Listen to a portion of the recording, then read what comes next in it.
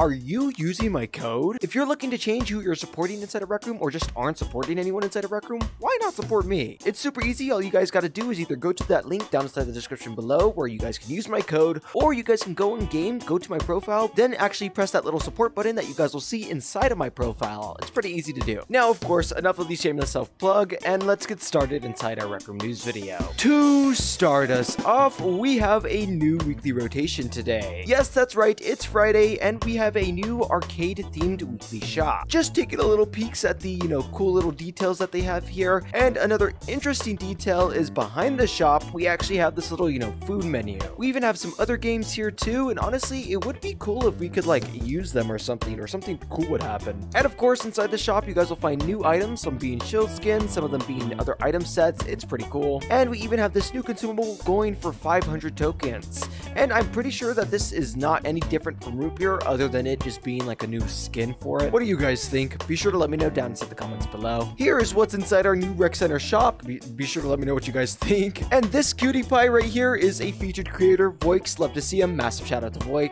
This is out of stock inside our Rec Center, and I'm currently waiting for the weekly rotation image. Not gonna lie, this weekly rotation was mid. I would say it's not bad. It's not totally good either, but of course, be sure to let me know your guys' thoughts. And of course, we shall wait for the weekly rotation image. If I get the image by the time I'm editing this video, I will have it on the screen. Recroom had an announcement saying RecCon 2024 is coming up. Right now is the best time to start prepping your booth submissions. You can only submit one booth, so take your time and make sure it's perfect. Booth submissions are due August 26th, and there's more info inside this link. If you guys decide to go to this link, you guys will see that it's like a little, RecCon 2024 is coming up announcement. Inside this link, Recroom does actually talk about the release date of RecCon being this September 27th through 29th this year.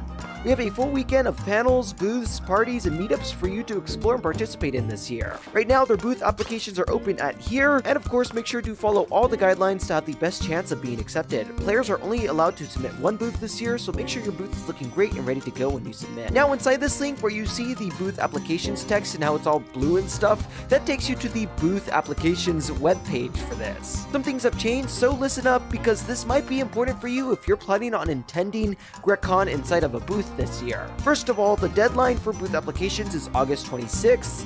Then, each player will only be allowed to submit one booth. We will not be sending out emails on whether your booth was accepted or not. Booths with unauthorized use of intellectual property may not be selected. This includes inventions, custom shirts, or anything other content or imagery in your booth. Please read all guidelines and rules carefully. The booth template has changed. Do not use the old booth templates. And of course, name your booth. It'll be your username, RecCon Booth 2024. They won't be giving any feedback on booths, so be sure to follow all the rules to ensure the best chance of your booth being accepted. Then they also have like a little video showing you how to submit your RecCon 2024 booths, and before you apply, they have stuff for you to do, things to note, and of course an FAQ. So if you plan on submitting booths this RecCon, read the rules very carefully. Some things have changed this new RecCon, and honestly, it's kinda hype, so I can't wait to see you guys there. I'll probably be streaming it and stuff like that. I'm going to actually be there this RecCon, and of course, I'm excited. In other news, we did actually receive a Research Lab survey. You guys can see it now. If you guys are inside of Research Lab, you just gotta go to your email. And Rec Room had a new developer blog. They even had an announcement about it, talking about equipment slots and storefront v2. New dev blog. Learn how to make the most of Rec Room's 2.0 econ tools using equipment slots and the storefront v2. Now, this blog post basically goes into detail about two features that accompany the econ tools inside Rooms 2.0, which are room inventory and offers, including step-by-step instructions on how to implement some of the common use cases. They start off by talking about equipment slots, and they say equipment slots is a feature that displays inventory items on the bottom of the screen and allows them to be used by touching them or with hotkeys. Think of them as a shortcut for users to use an inventory item without having to go into their backpack. Creators can enable/disable them via circuits or allow users to assign inventory items to the equipment slots of their choice. For some context, they say, why did we make equipment slots? Well, we've heard a lot of feedback regarding the difficulty of using room consumables. You had to open your watch, click on the backpack, find the room's consumable you wanted to use,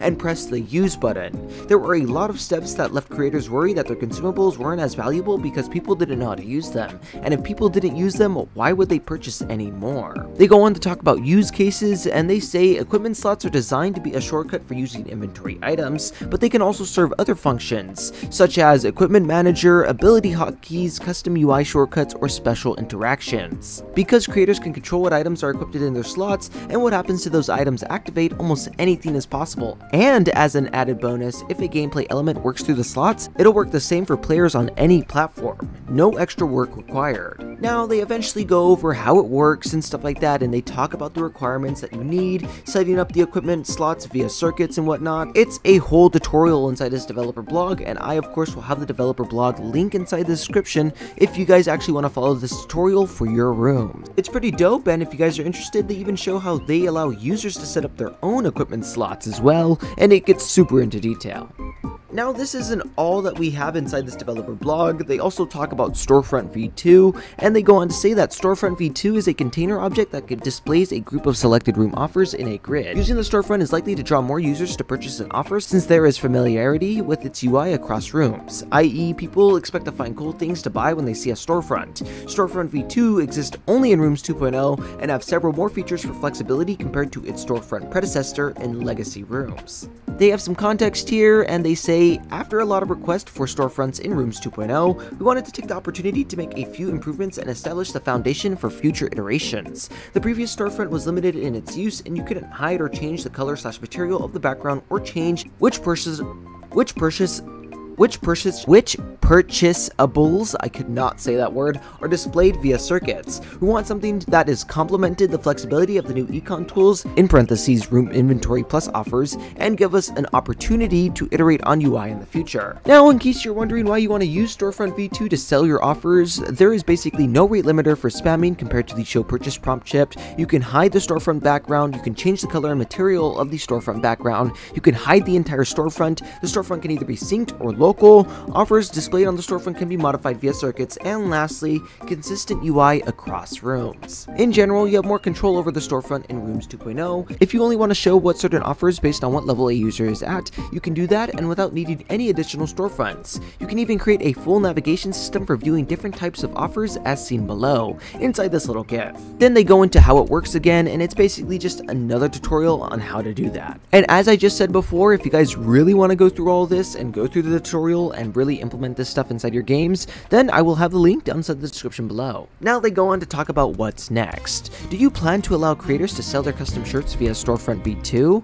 Well, the problem is, how do you differentiate between avatar items that you only wear inside of room, e.g. costume dummies, versus avatar items that you wear across multiple rooms? While we don't have an answer to that yet, Storefront v2 is currently designed to focus exclusively on in-room econ tools only, i.e. offers. With that said, we will eventually want a way for creators to sell their own custom avatar items inside of rooms. That may mean providing support for Storefront v2, a completely different storefront, or something like a link button. There are two big steps you want to take with Storefront v2. A chip to trigger the storefront in the watch, i.e. the page you see when you click view more, or 2 more UI sections. Currently there's just a single grid, and in the future we want to experiment with adding carousels, banners, and let creators choose which items get shown. And they have an image showing that all off. It's very, complicated looking, but it goes into detail. We'll have display options like grid, carousel, banner showcase, buttons, titles, thumbnails. It's cool. The goal with these iterations is to make it easier for creators to increase visibility for their offers in the context of their rooms, and it can be difficult to make sure you have a storefront at every point in the room. So giving a way to show it via the watch will hopefully mean more views to your storefront. Of course, we also want these views to convert to purchases, so having different UI sections gives creators the ability to highlight their offers in the way that leads to the most earnings. And that was pretty much this entire developer blog. Be sure to let me know your guys' thoughts, and I will be looking at your comments. But of course, let's get into our last piece of news for today's video. Recroom is coming to Switch, and to celebrate, we're giving away 3 Nintendo Switch systems plus 20 gift cards. Enter for a chance to win here.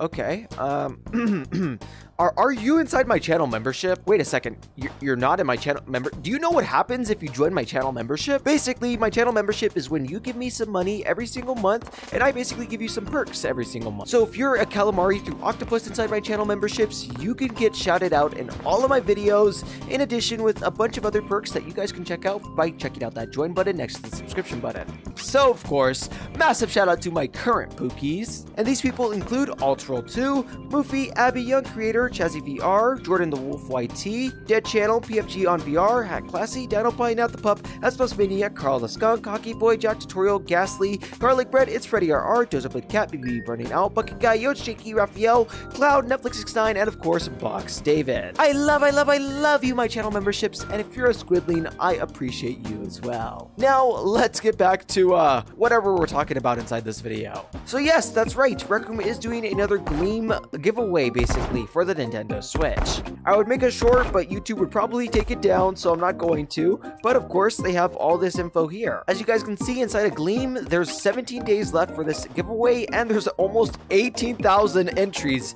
Insane! They have more information saying Rec Room is coming to Nintendo Switch. Get ready to explore rooms and socialize with friends now on Nintendo Switch. But if you don't have a Nintendo Switch system yet, want to win one for a sibling or friend to play with you, or just love giveaways? Well, Rec Room's got you covered. You have a chance to win one of the 3 brand new Switch systems to play Rec Room on, or one of 20 to 25 Rec Room gift cards to switch up your style. Check out all the details below for how to win, and the prizes are as follows. 3 grand prize winners will each receive a Nintendo Switch system, and 20 additional winners will each receive a $25 Rec Room gift card. Now, Rec Room will basically have you do things like check them out on Instagram or follow their socials and stuff like that, and per everything you do, that could be like an entry or maybe a few entries or something like that. So that's how there's so many entries. One person can have multiple entries into this giveaway, so it equals more of a chance of being selected for this giveaway, if that makes sense. Of course, if you guys want to see more Rec Room news, it really does help if you guys decide to subscribe and like the channel and stuff like this. Maybe even share this video with friends, because if they play Rec Room, they may not know what's going on inside of Rec Room. Anywho, though, if you guys want to see more Rec Room content, you guys should see a video on that side of the screen. And of course, I love you for reaching all the way to this point of the video. So, that's it.